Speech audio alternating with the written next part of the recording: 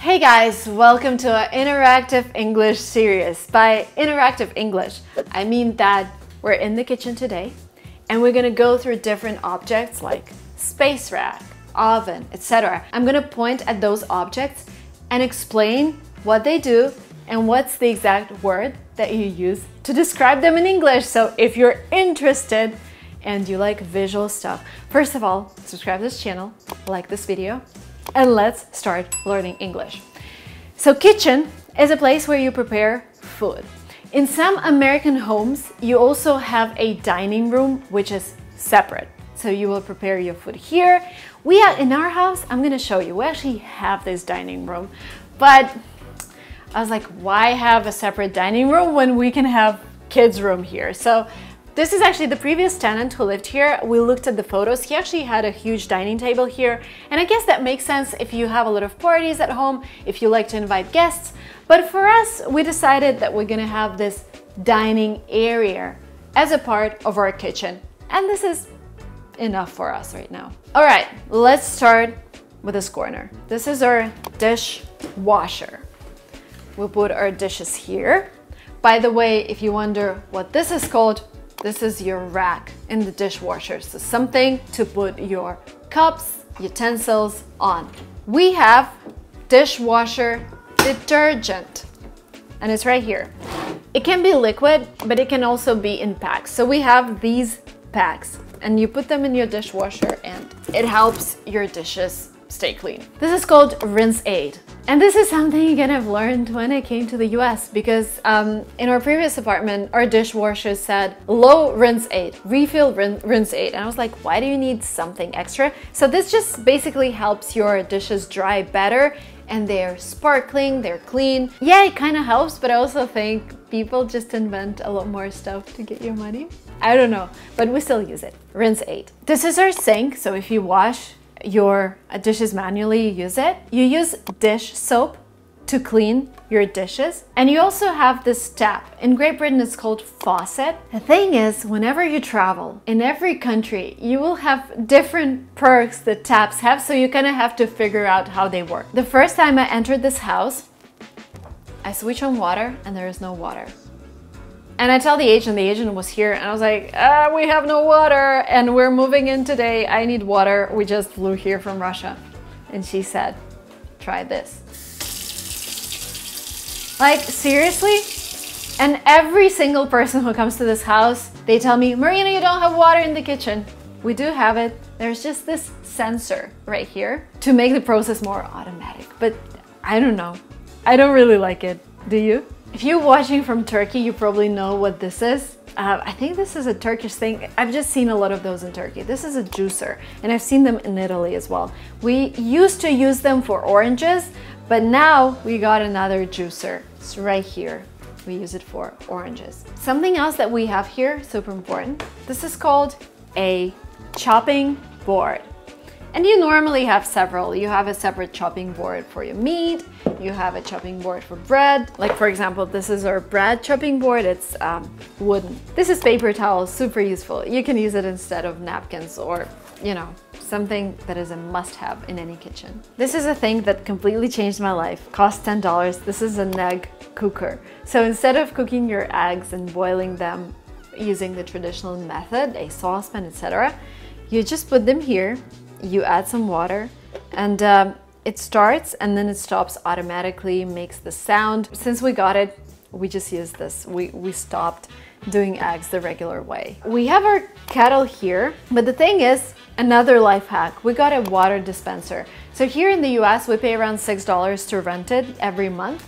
But this water dispenser actually dispenses hot water, which means we stopped using the kettle. We only use it when we need a large amount of water for like boiling tea for many people. But if I want to make myself a cup of tea, I will just use this water dispenser.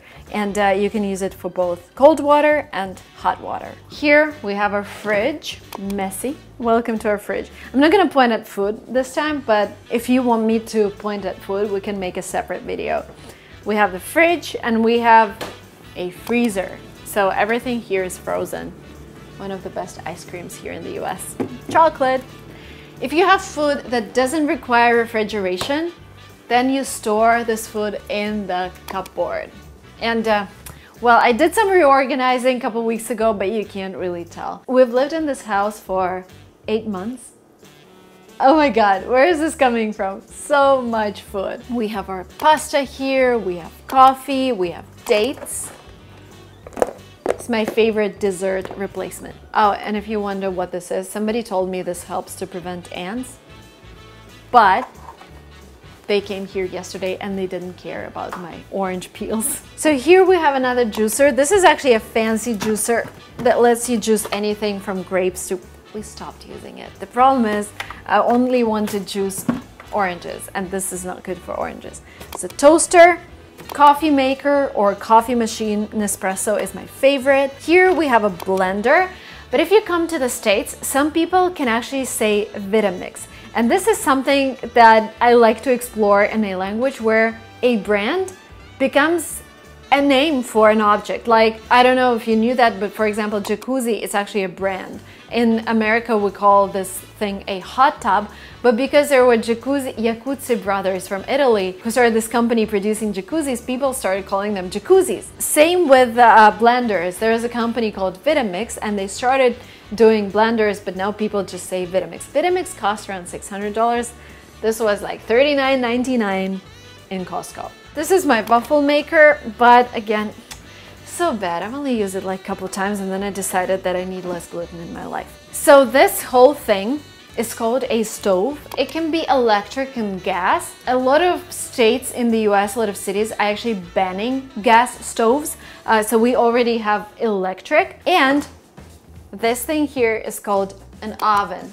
So for example, if you're baking something, be careful when taking your tray out of the oven because it can be too hot. This is a kitchen towel, super useful for every purpose. This is your frying pan. This is a larger one, so we do vegetables here, but we also have a lot of different pans right here. We have like a smaller one as well. This thing here can also be called a saucepan, and this can also be called a pot. This is a gift I got from my friend who lived here in Silicon Valley. She attended Stanford and now she's gone and she lives in Paris.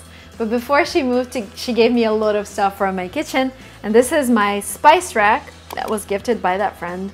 And we have several spices here. In a typical American home, you would also have some space for supplements. Americans love supplements. And this is what I also realized when I first came here. In every single home where I came, there was a special rack with a lot of supplements. And I was like, wow, that is exciting. Like, people care about themselves. People care about taking vitamins. And I've started doing the same and I feel better.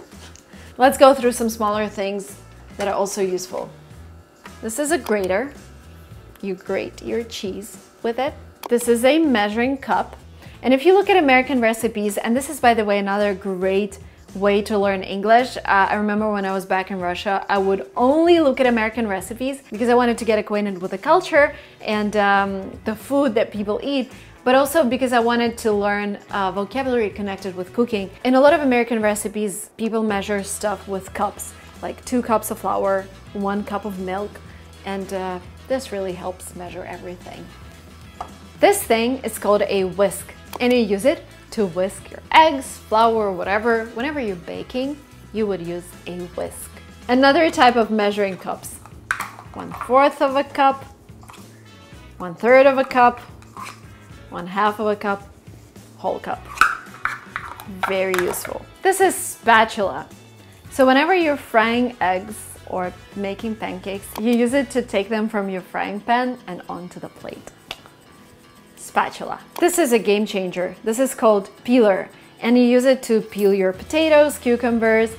When I used to peel potatoes and cucumbers with a regular knife, this is a knife, I would peel half of the potato instead of just peeling its skin. But when I started using this, and this cost like $1 from IKEA, game changer, I became like a professional chef peeling vegetables. When I say colander, do you understand what this means?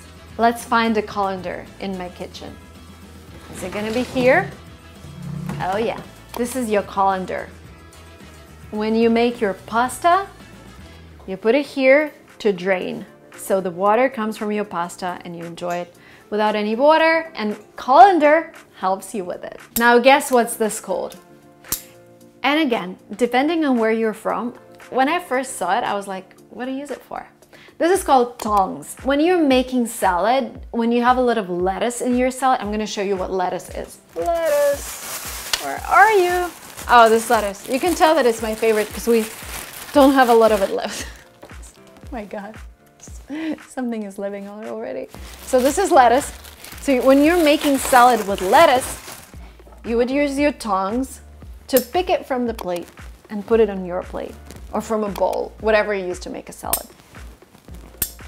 Tongs. Ladle. You absolutely need it if you like to cook soups.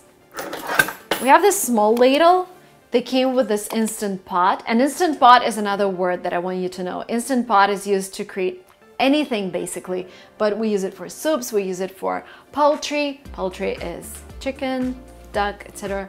We use it for oatmeal. So Instant Pot, in order to take things out of Instant Pot, they gave us this. This is a plastic ladle. And we also have a metal ladle. It's a big ladle. When we cook soups, we would take the soup with this ladle. Rolling pin. You use it to flatten your pastry whenever you're baking something. Rolling pin. This is called corkscrew for you to open your wine bottle. Corkscrew. Very basic, but just to remind you, this is a spoon, this is a fork, this is a knife, and we also have these amazing chopsticks. My friend brought them from Japan and they're a piece of art. This is a chopstick. Okay guys, I think this was really comprehensive, but I also realized there are a lot of other words that we haven't covered in this video, like kitchen shears. Like, these aren't actually scissors, these are kitchen shears. They help you cut through meat and bones. They have this special section, I guess that's for crab. Just because kitchen comprises so many objects, there are a lot more words to learn. And I think if this video passes 500,000 views, we're gonna make part 2 of the kitchen vocabulary. Thank you guys so much for watching this video.